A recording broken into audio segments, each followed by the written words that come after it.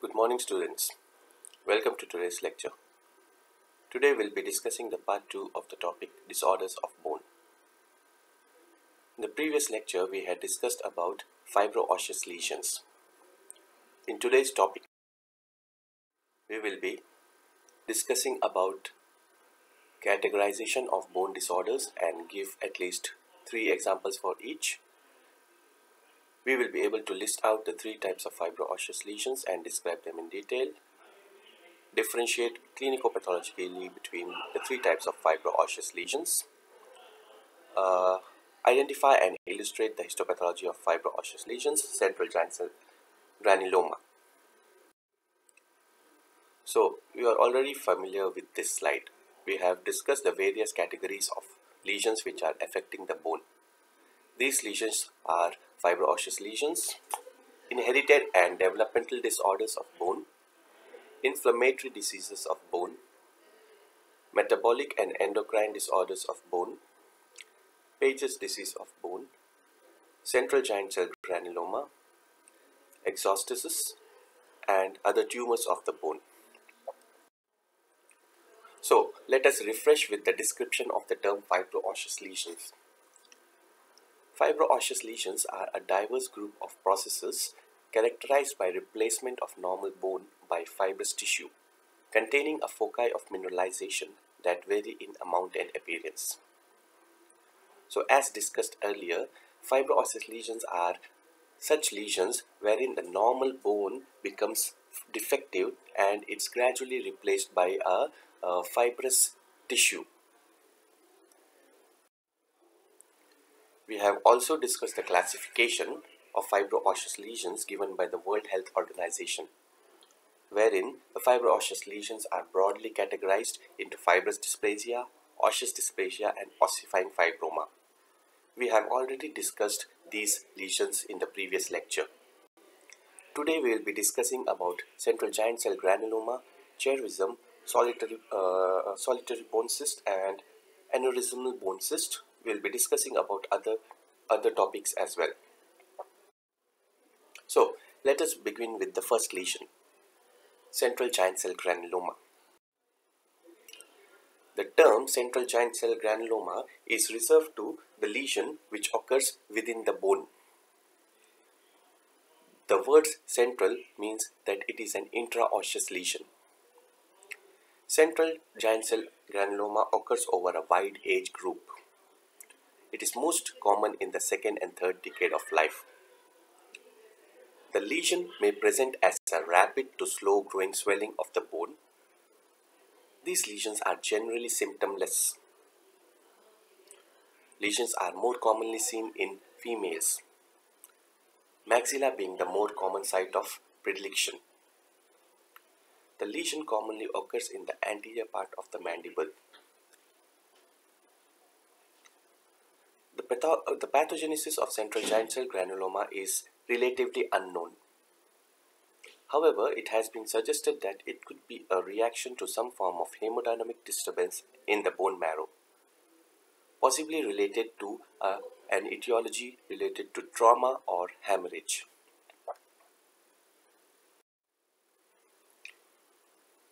Radiographic features of central giant cell granuloma includes a unilocular or multilocular radiolucency. Most of the lesions of central giant cell granuloma crosses the midline in the anterior region. The lesion presents as a well-defined radiolucent area with thinning expansion of the cortex, and sometimes it may lead to perforation as well. The involved tooth are generally displaced and the roots may show some resorption. Here you can see a multilocular lesion in the anterior mandible. You can see the thin septae which is causing the multilocular appearance. A biopsy of a lesion from central giant cell granuloma will reveal a large number of multinucleated osteoclast-like giant cells in a vascular stroma that is rich in small spindle-shaped cells. You will also be able to see foci of extravasate RBCs and deposits of hemosiderin within the stroma. Occasionally, the tissue may also reveal few trabeculae of osteoid or bone formation. So, in this magnified image, you can see that the stroma is fibrovascular. There are a number of spindle-shaped cells along with forming blood vessels and collagen fibers. You can also see numerous large multinucleated giant cells scattered throughout the stroma. To be able to identify a multinucleated giant cell, you should be able to appreciate that it is a single cell. The cell will be large in size, larger than the usual cells seen within the connective tissue. As you can see in this photomicrograph, the cell is quite large in dimension. You can follow the cell membrane, and within the cytoplasm you can see multiple nucleus which are haphazardly present. These multinucleated giant cells generally show a haphazard arrangement of nucleus. You can see extravasated RBCs throughout the stroma. As well, you can see hemosiderin pigmentation within the stroma. These extravasated RBCs and hemosiderin pigments possibly suggest a traumatic etiology which would have resulted in hemorrhage and hence appreciated within the tissue. Treatment for central giant cell granuloma basically requires complete excision or surgical curettage. So, to revise the topic once again, it should be remembered that most of these lesions occur in the anterior region between the premolars or ahead of the premolars. These lesions are always intraosseous, hence the term central giant cell granuloma has been used. This lesion should not be confused with another lesion also referred to as peripheral giant cell granuloma. The peripheral giant cell granuloma is not a variant of central giant cell granuloma. Other than the similarity within the terminology, these are two separate lesions and hence should not be confused. Central giant cell granuloma shows numerous foci of osteoclast-like giant cells in a richly vascular stroma along with extravasated red blood cells and hemosiderin pigments. An important differential diagnosis to consider during the evaluation of central giant cell granuloma is hyperparathyroidism, which shows similar features to this lesion. We will discuss about hyperparathyroidism in the further slides. And for treatment, central giant cell granulomas require curettage and sometimes may also include use of steroids, intralesional steroids. So, moving on to the next lesion involving the bone, that is cherubism.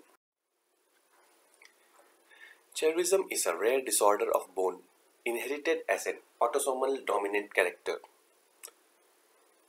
This lesion is related to genetic mutation involving the SH3BP2 gene. This gene encodes a cell signaling molecule which are associated in the regulation of inflammation and bone remodeling. Hence, a genetic mutation of the SH3BP2 gene will result in some disorganized bone formation as a result. The term cherubism relates to unusual clinical appearance and facial deformity of the patients with this disease.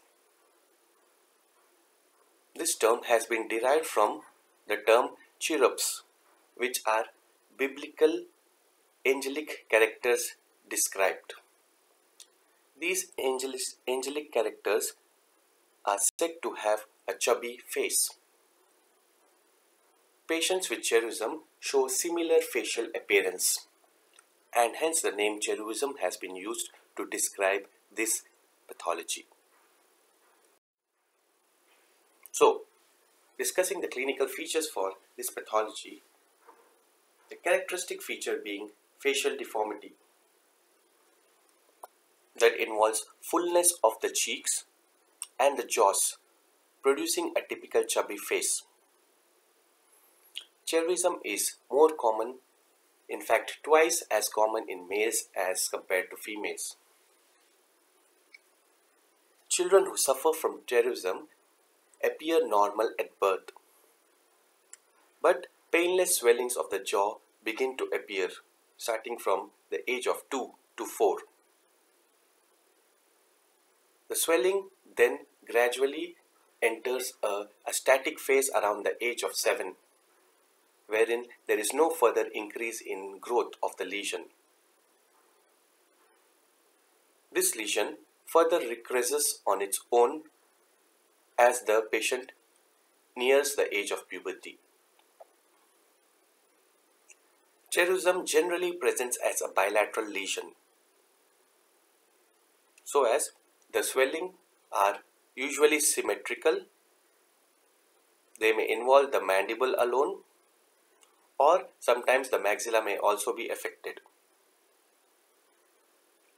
It has to be remembered that the swellings grow in the early childhood, then enter a static phase, and then regress on its own. Additionally, you can see that the patients generally display a rim of sclera, which may be visible beneath the iris.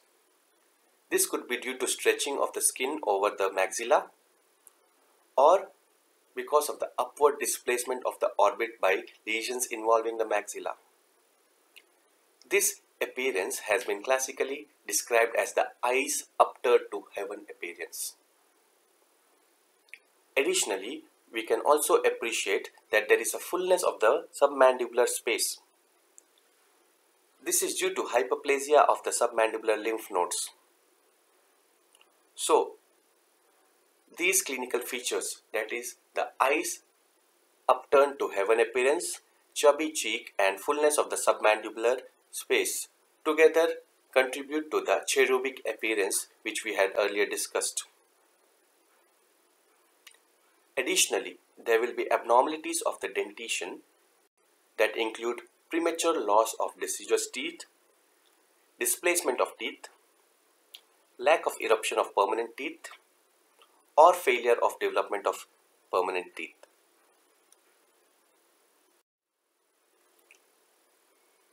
Radiographically, cherubism presents as a multilocular radiolucency. The cortical plates are usually thinned out. Since this lesion occurs predominantly in the childhood, we can also appreciate multiple unerupted and deciduous unerupted teeth and displaced teeth, as you can see in this radiograph. First, you can appreciate the multilocular radiolucency in the mandible ramus area. You can see that this multilocular radiolucency are seen on both the sides. These radiolucencies generally involve the posterior angle and the ramus. It should be noted that the condyles are generally spared. Additionally, as you can see that there are multiple unerupted teeth which are present at different levels. This gives a floating teeth appearance to this situation. An eosinophilic cuff around the blood vessels. A thin rim of eosinophilic cuff can be seen around the blood vessels. These are because of collagen deposition. In the late stages of the lesion, we can see some immature bone formation within the fibrous connective tissue. As you can see in this magnified image, we can appreciate numerous multinucleated giant cells. You can also appreciate the characteristic perivascular eosinophilic cuffing, which is most commonly seen in cherubism. It should be remembered that Chirvism is a self-limiting condition. As I had already described, the lesion generally begins in the earlier childhood, following which it attains a static phase for a prolonged duration and it begins to regress around the age of puberty. Hence, treatment is generally not required. However, if there is a concern of asymmetry, cosmetic surgery may be considered.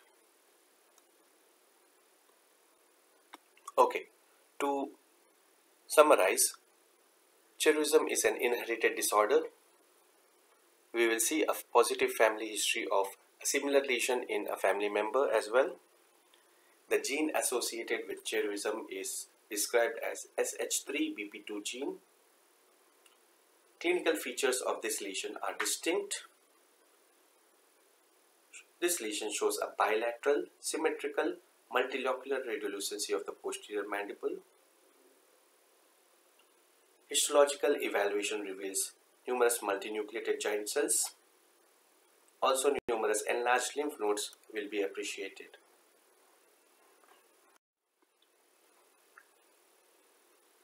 The next topic for this discussion is Paget's disease of bone. This disease was first reported by Sir James Paget in 1877. During that time, he termed this lesion as osteitis deformans. Paget's disease of bone is characterized by abnormal and anarchic resorption and deposition of bone, resulting in distortion and weakening of the affected bones. The pathogenesis of Paget's disease is relatively unknown. Various possible etiologies have been proposed. These include a genetic etiology, possibly related to an autosomal dominant trait. Some have considered it to be a viral disease related to the measles infection. Some have also considered it to be a reactive lesion secondary to inflammation.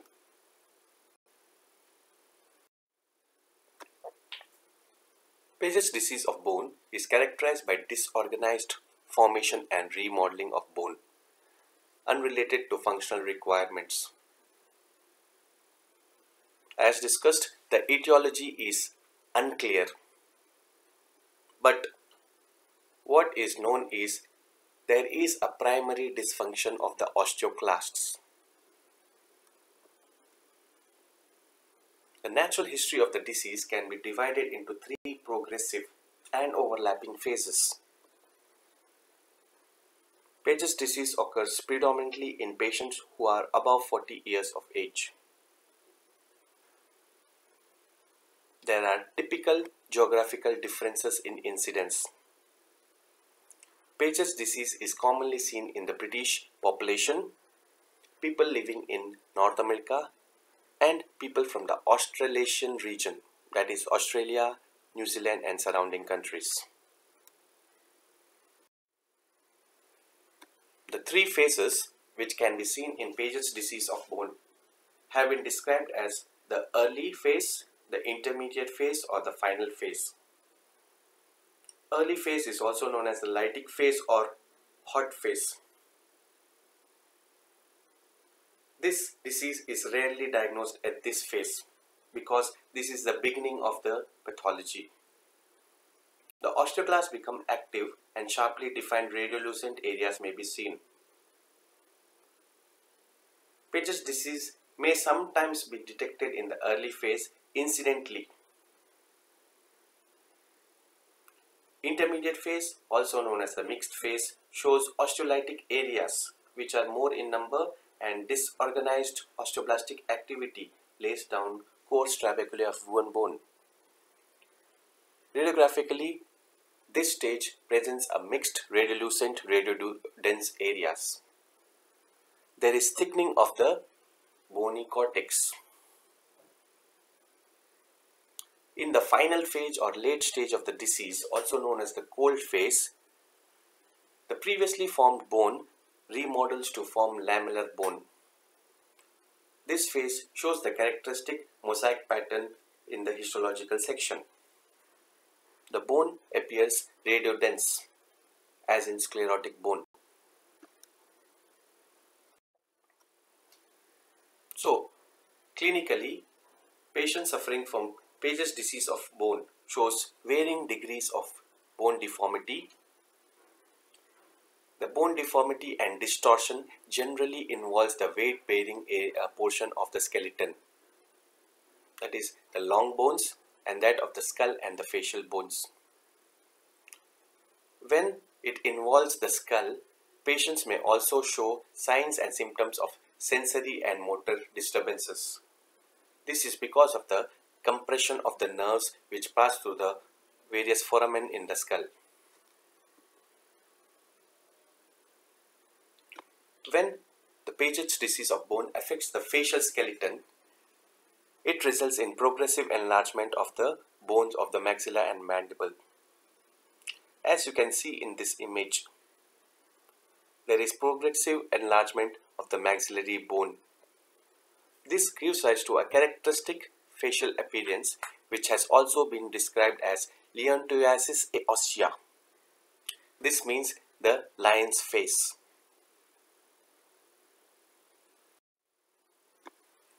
So, going ahead with the oral manifestations. Within the oral cavity, you can see that there is a progressive enlargement of maxilla. The alveolar ridge becomes thickened and widened, which leads to flattening of the palate, and overall there is an increase in facial deformity. The bony enlargement may lead to incompetence of the lips. The patient may be unable to approximate the lips at rest. This feature should be particularly kept in mind. As Paget's disease of bone generally occurs in the older age group, we would find a number of edentulous patients who may be affected with this disease. So one of the typical clinical chief complaint given by such patients would be a difficulty in wearing dentures. This is because of the progressive increase in the jaw size. However, in dentate patients, this enlargement leads to derangement of occlusion. There will be increased spacing between the teeth. The anterior teeth may be retroclined, whereas the posterior teeth may be inclined palatally.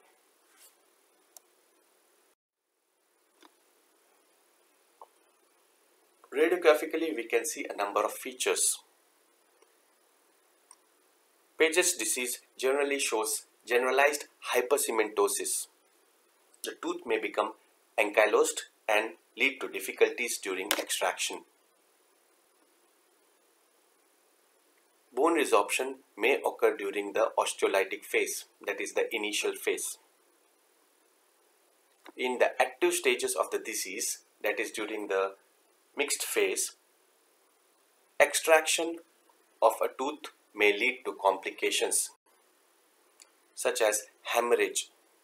This is because the vascularity of the marrow is high during this phase.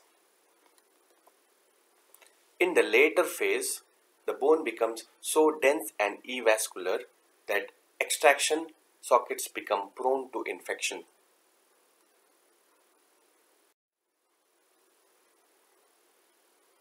As discussed earlier, in the initial phases there is osteolytic changes. This is followed by patchy osteosclerosis in the intermediate stage. In this stage, we will be able to see ill-defined, irregular, patchy radio-opaque areas within the bone. This has been described as the cotton wool appearance. This is the most typical radiographic feature associated with Paget's disease of bone. Additionally, we can also identify features, that is loss of lamina dura. We have discussed hypercementosis and ankylosis already. Paget's disease of bone also involves investigation of serum to support the diagnosis. The serum calcium and serum phosphate levels are usually within normal level. However, there is a marked increase in the level of serum alkaline phosphatase level. The serum alkaline phosphatase level used to be measured in what we knew as Bodansky units. So, for the diagnosis of Paget's disease, if the serum alkaline phosphatase level rose to 250 Bodansky unit, it confirmed the diagnosis. However, nowadays we follow a international unit for measuring the alkaline phosphatase level, and Bodansky unit is no longer followed. The histopathological evaluation also depicts the stage of the disease. In the early stages, there will be numerous osteoclasts seen because this is the lytic phase.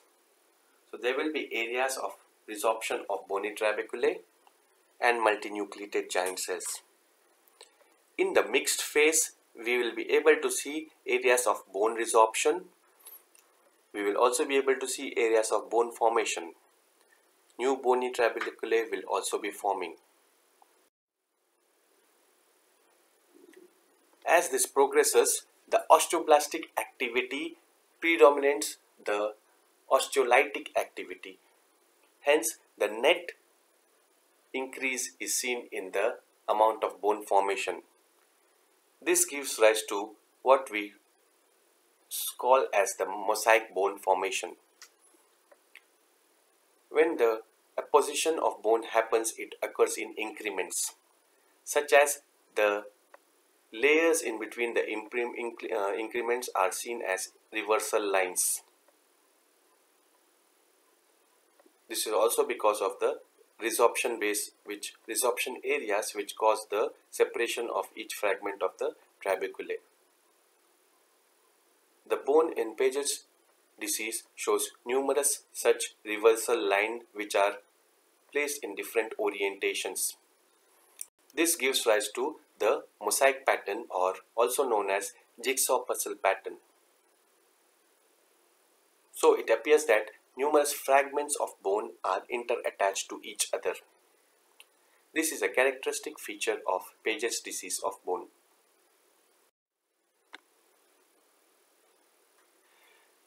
This disease can be controlled medically, generally involves the use of bisphosphonate drugs. However, it should also be remembered that the treatment should be judiciously considered because bisphosphonate drugs are also known to cause another pathology known as medication-related osteonecrosis of the jaw, which may complicate invasive dental procedures in patients, especially with Paget's disease. To summarize this pathology, Paget's disease of bone generally occurs in the older age group. Initially, it may be symptomless and identified incidentally. Results in spacing of the tooth. There may be bone pain associated with varying degrees of bone deformity. Various complications are caused, especially related to hypercementosis, ankylosis, and bone sclerosis. This pathology is associated with three phases, that is osteolytic phase, mixed phase, and osteosclerotic phase. There is disorganized remodeling of bone, which results in a mosaic or jigsaw puzzle pattern in bone biopsies.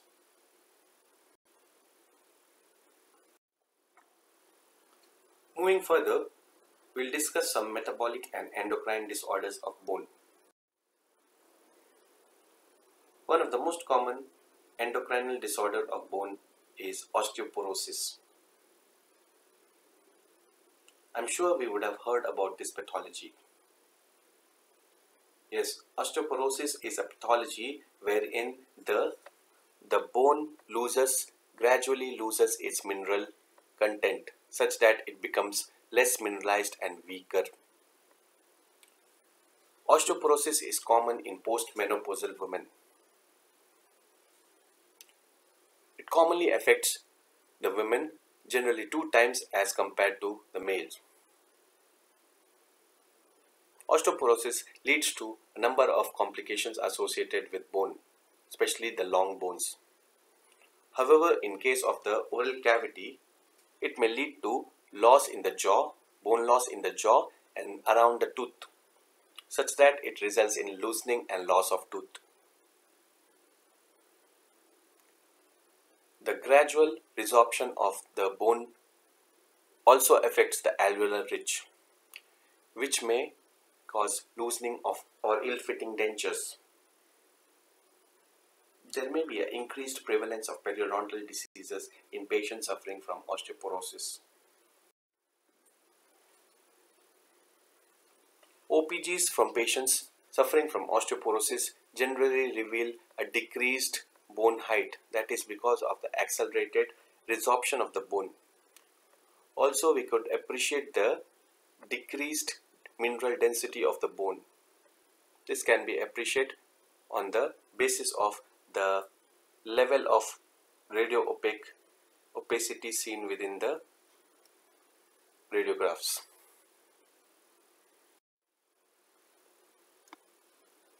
Another disease which I mentioned before that we need to know about is hyperparathyroidism. This pathology is common in middle-aged women. This is caused by an increased secretion of the parathyroid hormone. It should be remembered that the parathyroid hormone is associated with the calcium metabolism. The parathyroid hormone results in the uptake of calcium from the intestinal channels, from the intestine and from the bone. Hyperparathyroidism can be caused by many causes. It can be related to hyperplasia, adenoma or carcinoma of the parathyroid gland itself, may be a result of chronic hypocalcemia, chronic renal failure, rickets and osteomalacia as well.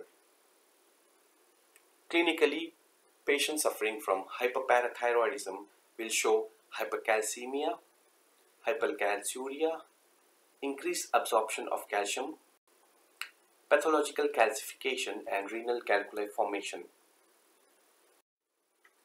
In the jaw, a typical lesion is formed in cases of hyperparathyroidism.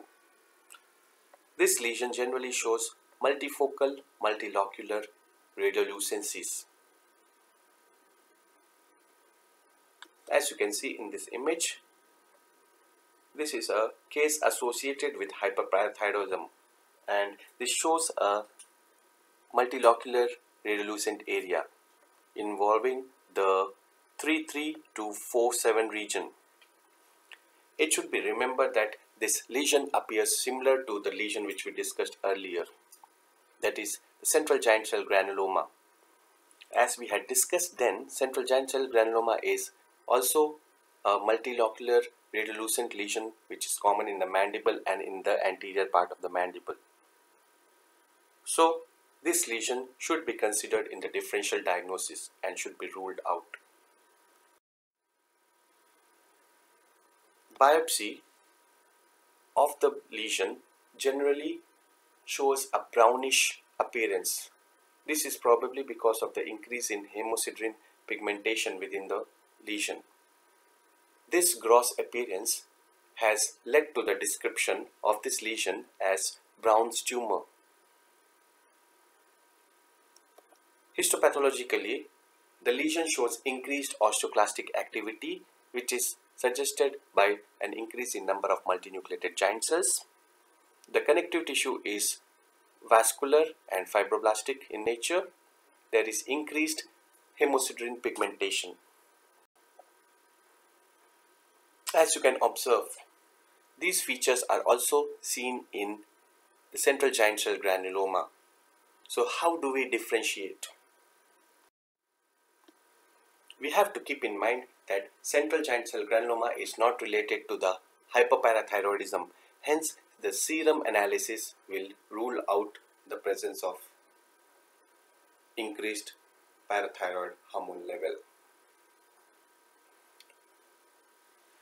Rickets and osteomalacia are metabolic disorders of the bone related to the deficiency of vitamin D. Vitamin D. Vitamin D is related to the normal maturation of bone. So, if there is a deficiency of vitamin D in early childhood, it results in rickets. Vitamin D deficiency during the adult life results in what we call as osteomalacia. So in both these conditions, there is decreased uptake of calcium from the intestine, which is facilitated by vitamin B. So the decreased calcium level results in multiple bony abnormalities. In relation to the tooth, it results in various dental anomalies such as enamel hypoplasia, increased width of the predentin, increased amount of interglobular bone. So with this, I conclude today's discussion. Any doubts or comments related to the topics discussed today or the previous topics can be posted on the Google Classroom link provided. The video will also be uploaded in the link, so you can go through the lecture video and post your doubts. So we are now in the recovery phase of the MCO. Hopefully things will get better soon and we would be going back to college soon. Until then, I request all of you to stay safe. Happy studying from home. Take care. With this, I conclude today's lecture. Thank you for the patient listening.